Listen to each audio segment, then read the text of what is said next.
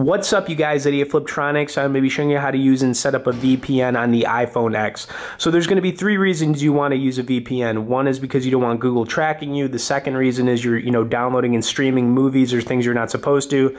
Then the third reason is you want to access restricted websites not available in your country. So for me, all three definitely apply. All right, so I'm going to be showing you the service that I've been using for probably getting close to like 2 years now. Anyways, it's called Expressvpn. I'm going to leave a link in the description for it.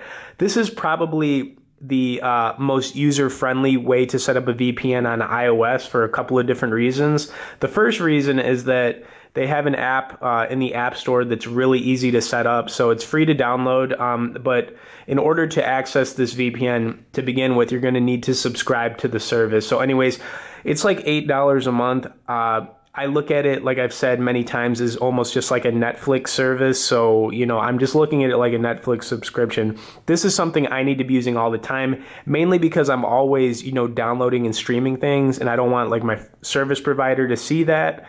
And then the other reason is I do like the fact that Google can't track you when you're using one of these. So anyways, I'm going to set it up, show you how it works, but I did want to head over to Google first, and I'm going to type in what is my IP?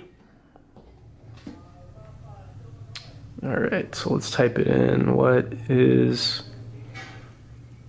There it is. What is my IP? So my IP is going to come up 24.14. All right, now I'm going to log into this app and I'm going to turn it on. And the really cool thing about this is literally with the click of a button, this VPN will turn on and you'll be good to go. So anyways, I've got to set it up. You just got to click allow. All right, so it's going to take you in your settings here. All right, you click allow one more time. All right, cool. Now that we're finally in, literally all you need to do to set this up is click the button.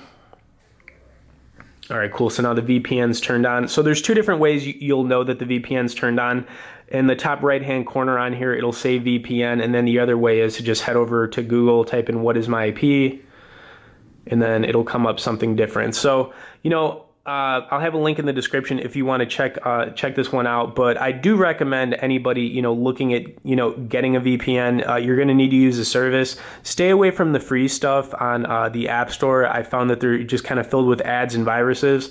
If you need a VPN like at all times, and you're somebody who's going to need this pretty much on a monthly, daily, weekly basis, then it's definitely worth it to head over to Expressvpn and subscribe to the service. So anyways, like I said, for me personally, I need to be using a VPN pretty much all the time, so anyways, I'll have a link in the description for it.